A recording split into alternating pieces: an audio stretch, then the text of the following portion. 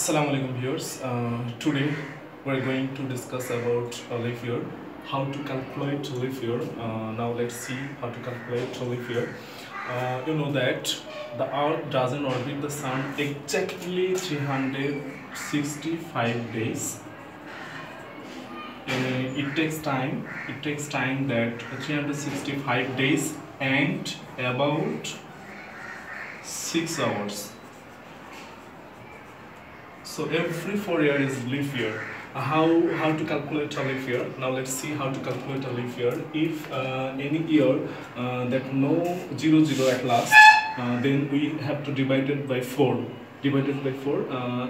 See that 2017 now divided by 4, 4 and no reminder, that is leap year. If have reminder, that is not a leap year. So 2017 is not a leap year because of it has a reminder, and the question is 504 and it has a reminder. So 2017 is not a leap year.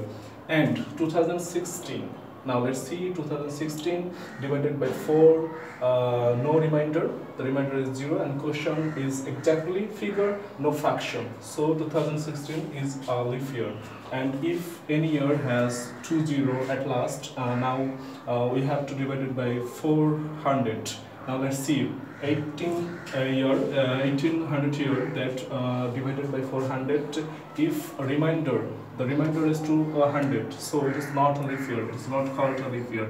If no reminder at the last of the year, so it is called leap year. Now see, 2000